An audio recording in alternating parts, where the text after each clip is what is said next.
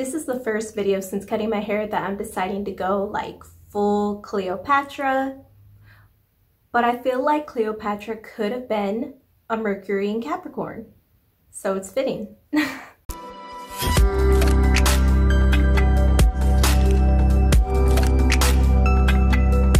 Hola my beautiful lotus flowers, welcome back or welcome to my channel. If you're into nerding out on everything astrology, spirituality, and self-transformation, this is the community for you. Today we're talking all about having Mercury in Capricorn, and what this means is that at the exact time you were born, or whoever you're watching this for was born, Mercury, the planet, was moving through the zodiac constellation of Capricorn at that exact moment of your birth. And if you're not quite sure what the energy of Mercury entails in astrology, then I will have a pre-recorded clip that comes before the video talking about Mercury's energy and what that means. So be sure that you're watching that before proceeding to watch the rest of the video. After that, we will talk about some general traits that people with this placement may have, and we'll finish the video off with a couple empowering tips for people who have this placement, or if you know somebody who does, then those tips might help you know how to add to their life more positively as well. So I won't just throw the traits at you and be like, yeah, this is how you are, and deal with it.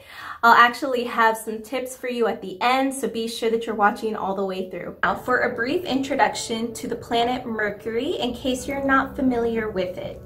Mercury is considered the quote-unquote messenger planet in astrology, ruling over thought, communication, how information is mentally processed, our intellect, routines, and our mental instincts.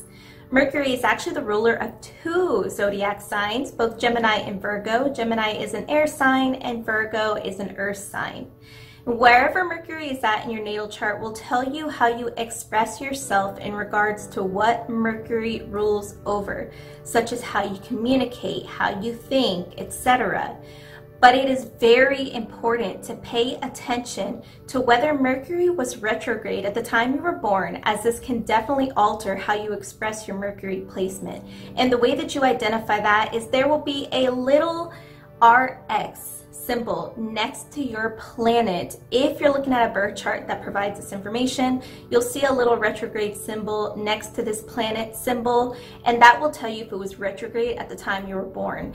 This can manifest for so many different ways for so many different people, so I won't be talking about if the planet is retrograde, but a lot of times the traits I talk about, a lot of opposite traits can manifest for this person. Like, for example, say the Mercury placement usually makes the person really good at communication. Well, if it's retrograde, then there's potential that maybe you struggle a lot with communication instead. So keep that in mind. Now for general traits of somebody who has Mercury in Capricorn. Before we talk about them, it's important to remember that Capricorn is the cardinal earth sign, ruled by Saturn and symbolized by the goat. Number one, they pride themselves on looking at situations realistically, cautiously, and intellectually. If you didn't already know, Saturn is known as the father figure of the planets, being the planet of traditions, structures, and limitations. And this isn't necessarily to say that Saturn is a negative planet in astrology, but it is the strict adult you need in order to keep reality in check. When all the other planets might be going wild, Saturn brings us back to reality, and that is exactly the type of trait that channels into Capricorns, because again, Capricorns are ruled by Saturn. So when Saturn meets Mercury, planet of thought and communication, this creates a person who naturally thinks realistically and efficiently about situations. Although to some people they might seem like a real party pooper, this is the type of person who you can count on to solve just about any predicament that you might be in, as this is what they excel at doing. Not only do they excel at keeping things in order and planning and all of that, they're also really good at having this natural sense of responsibility and authority over other people. So like I said, Saturn is kind of the father figure of the planets, and this definitely channels into a Mercury in Capricorn as well. The way that they think about situations and the way that they respond to them is going to revolve around a lot around having the sense of responsibility, feeling like they have to be the one that is the mature adult in the situation. They're the one who has to clean up messes, whether they're their own messes or other people's, if it affects them directly. If it's a mess that they can't be bothered to clean up, then they won't clean it up. But if it affects them directly, if it happens on their watch, then they do feel that sense of responsibility, kind of like a parent. Number 2, this placement isn't afraid to say what they mean and mean what they say. Capricorn is one of the cardinal signs, meaning that they tend to have a natural sense of leadership and initiative. So when you have a cardinal Mercury sign, the person's likely to be someone that isn't afraid to say what they think and say it bluntly and straightforwardly. With Mercury and Capricorn specifically, someone who already has a more logical, rigid thought process, they aren't usually the type that can be bothered to beat around the bush or sugarcoat anything. Again, they also think efficiently, and to them, it's not efficient to sugarcoat or beat around the bush. They want to get straight to it when they communicate. Now, with saying that, it may seem natural that they're a good communicator because they communicate quite honestly and bluntly, right? But in fact, that can be what kind of hinders them when it comes to communication. And Mercury in Capricorn isn't necessarily like a difficult placement, but this can be a placement that struggles with the way that they verbally speak to others. Most of the time, this shows up as them just communicating what they think is necessary and nothing else. So this can sometimes lead to them communicating very dryly, very void of any like typical courtesy or manners in other people's eyes. And it can just really cause them to seem a bit cold and silent because they, in their mind, they're like, well, I mean, I told you what you wanted to know. So I don't know what else I need to say to you. You know, anything else would be a waste of time. Anything else to them is just random extra information that does not absolutely need to be communicated unless you ask them something regarding that information. So with that being said, they're really not ones for just idle chit chat with people. They don't care for the fluff. They just want to keep it moving. Third, oftentimes, this person is extremely patient with a strong sense of commitment towards what they know that they want. Unlike some of the mutable Mercury signs, such as Mercury in Sagittarius, which can have a hard time pinning down one plan or one thing at a time, Mercury in Capricorn is quite the opposite. In fact, it can be really tough to get them to think about anything else once they have fixated on their own plan. Their mentality is one of a determined earth sign. Earth signs are known for being steadfast and resourceful in their own ways. So having a cardinal earth Mercury sign means that this person thinks about everything in regards to the long-term position in their lives. They are not going to want to waste any time or any energy on anything that does not directly correlate to this grand plan that they have for themselves. And although many of the earth signs channel this kind of nature differently, when it comes to Mercury in Capricorn specifically, we have somebody who is very slow moving because they take their plans very seriously. They take the process very seriously because that is what they're going to be investing their energy and their time into. So therefore, they do not play around with it. They're not going to just set up some plan and then easily stray from it or get distracted from it or go off course or change it. Unlike other Mercury signs that are probably okay with adapting to different situations or whatever it may be, they are not. They would probably be really annoyed if they had to change their plan for any reason. So in that sense, they can often be quite stubborn when it comes to this vision or this idea that they have for their lives and what they're going after. But this is also what gives them the resilience and the sturdiness that's needed in order to achieve that plan. This is definitely one of the astrological placements that has an even greater chance. I mean, every astrological placement has a great chance to achieve what they want. Obviously, I believe in everybody, but Mercury in Capricorn definitely leans more towards having even greater ability to achieve what they want because of this very steadfast, not going anywhere, patient yet determined attitude that they have towards their goals. If you're enjoying this video so far, please don't forget to like, subscribe, and hit the bell, and leave a comment down below if you are Mercury in Capricorn or know somebody who is. And be sure that you are heading over to my Patreon if you want in-depth astrological weekly readings, then those are all over there for you. Fourth, their minds are truly unwavering and strong in their own foundation, so they are not easily swayed, distracted, or discouraged. Tying into the previous trait is the fact that Capricorn is symbolized by the goat, more specifically the sea goat. And this is meant to symbolize a Capricorn's tenacity towards their goals, being able to make it through any terrain that stands as an obstacle along the way. Like I mentioned before, having Mercury in Capricorn usually means that you are extremely set on something and extremely committed to it once you have decided on it. Once you've decided on an action plan, on a thing, on a situation, on a person, you are committed to sticking it out until the end. And this is really what causes a lot of people with this Mercury placement, but with Capricorn placements in general, it causes them to really become like the ultimate workhorse, or I guess you could say work goats. And this is why they cannot be bothered by anything that does not directly correlate with the plan. And again, I mentioned that earlier.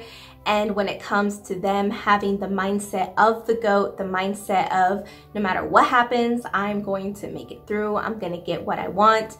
They are not the type that's easily changeable. If you know somebody who's Mercury in Capricorn, you might actually be frustrated with this type of trait because it can be hard to talk them out of something or give them advice or whatever it is that you may have tried to communicate to them about. They may be very closed off to it. But at the same time, people with this placement are also quite intelligent most of the time.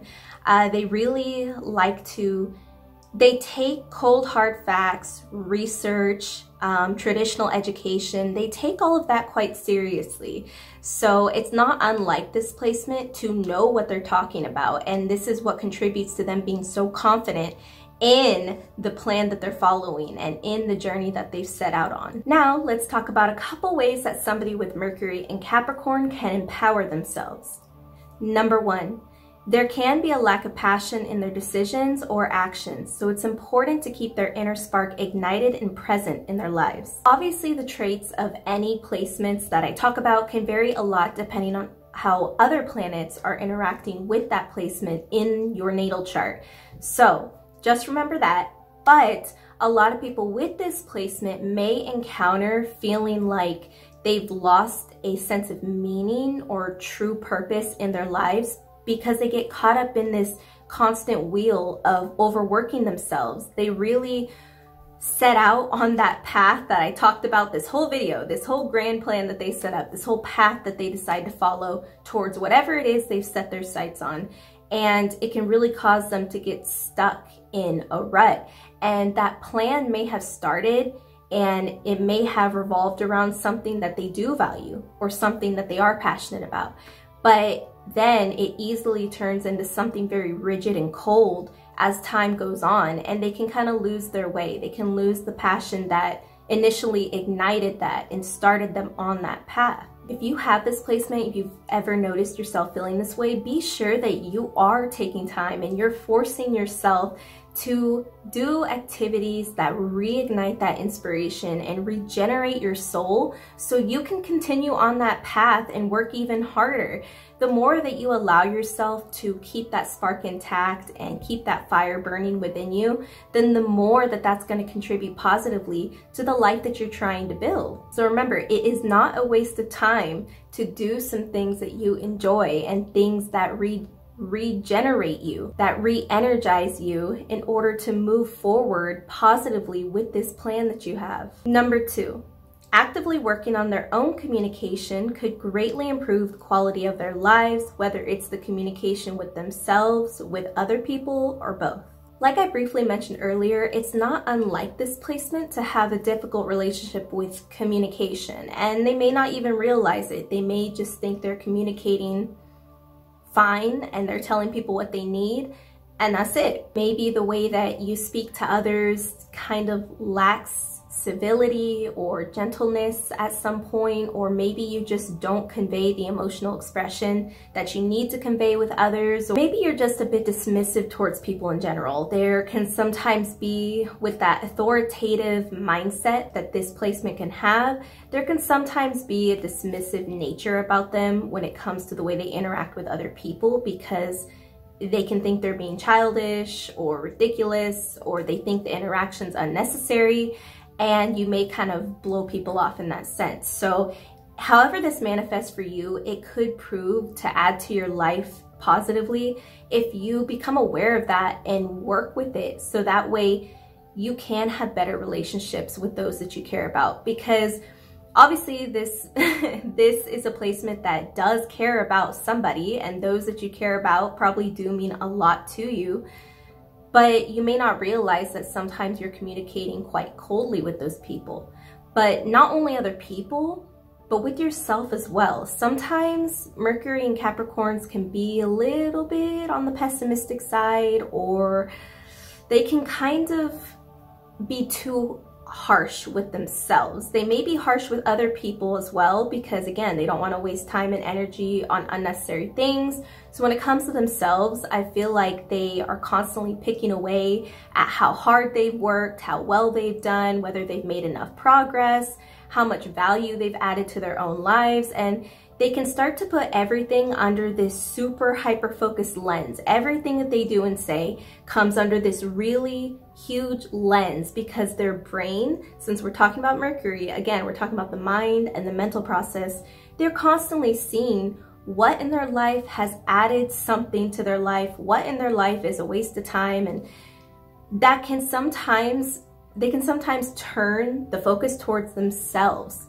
And they can be like, oh, how am I contributing? What am I doing? It can be like someone just chipping away at you and degrading you slowly. And sometimes they can do this to themselves. They can be a complete rock star and think that they haven't done enough. And this also comes from the fact that a lot of times people with this placement think with a lot of humility. They can tend to take a very humble, modest stance, and that comes from the down-to-earth quality that they may have being an Earth Mercury. So they may think in a very humble way.